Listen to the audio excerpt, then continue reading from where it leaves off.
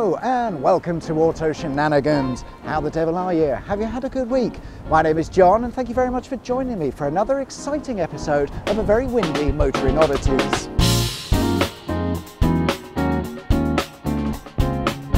Today I've come to Northumberland, a county that shares its border with Scotland, which means we are very much up north. More specifically, I'm at Lindisfarne Castle, which is on the 3-mile wide Holy Island. It covers an area of around 1,000 acres, has a population of 180 people, and it's about halfway between Newcastle and Edinburgh. This place is well old, with records showing settlements made as far back as the 6th century. The monastery on the island was founded in the year 634 by Irish monk St. Aidan.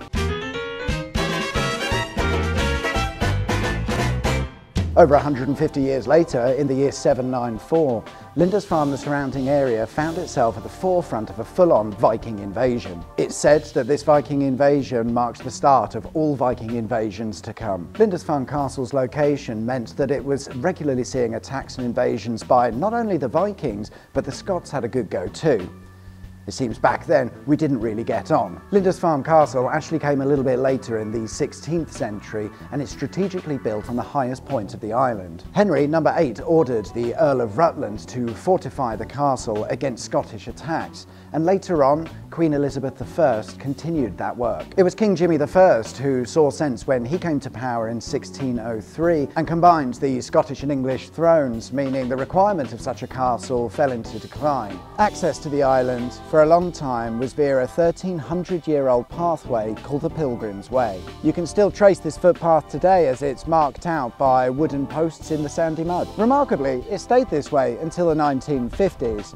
Then somebody thought, actually, it might be quite nice to drive a car across to the island. Introducing the Lindisfarne Causeway.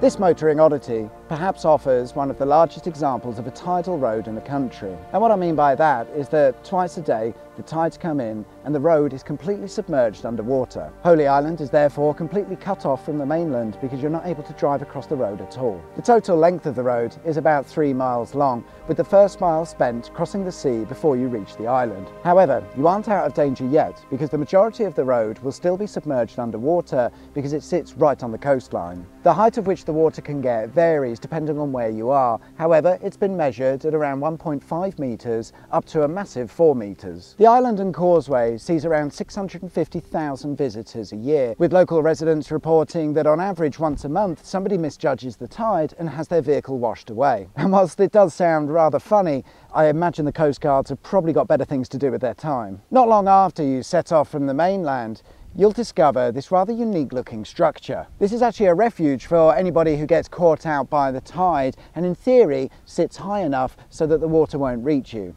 However, your car will be doomed. It sits where it does because this section of the causeway is the first bit to get flooded when the tides come in.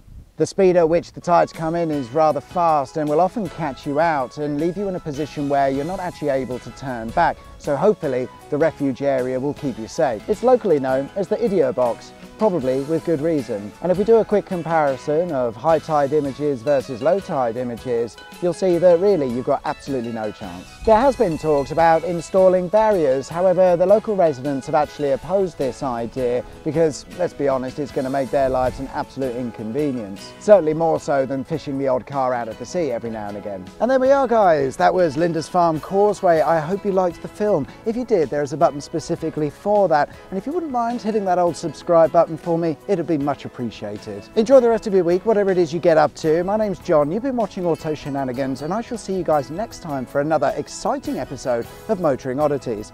Until then, take care, see you now, bye bye!